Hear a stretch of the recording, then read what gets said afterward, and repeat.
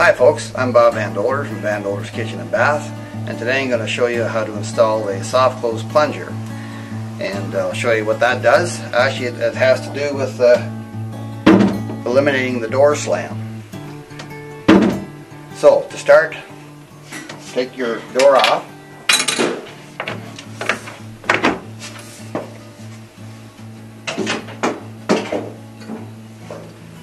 And this is the device that we're going to install on the side of the cabinet.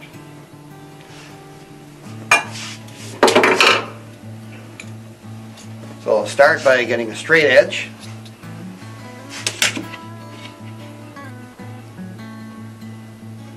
And line your straight edge even with the center of the holes where the shelf clips go in the cabinet. I've already taken the shelf out of the cabinet here. And just draw a line down because we're in line with these holes. After that's done, take your plunger, and there's two holes here in the plunger, and put the plunger over top of the line that you've drawn, and just mark two holes. And this has been previously drilled, but you need a small drill just as a pilot hole because you're going to use a 1/2-inch screw to install this. So you know, don't be careful not to drill all the way through the cabinet.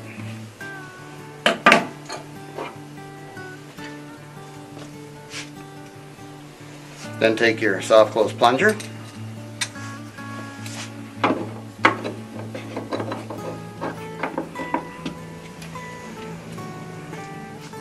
and simply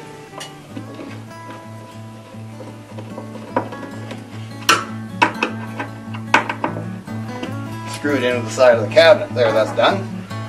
Then take the door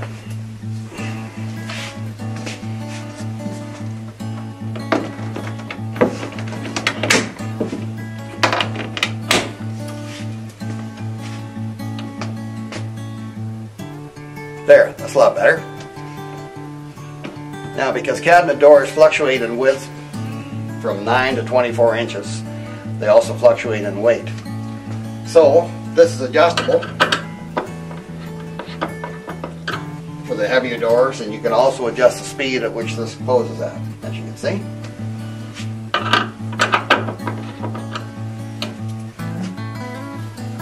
And that plunger will work for any size door. And now you've eliminated the slam.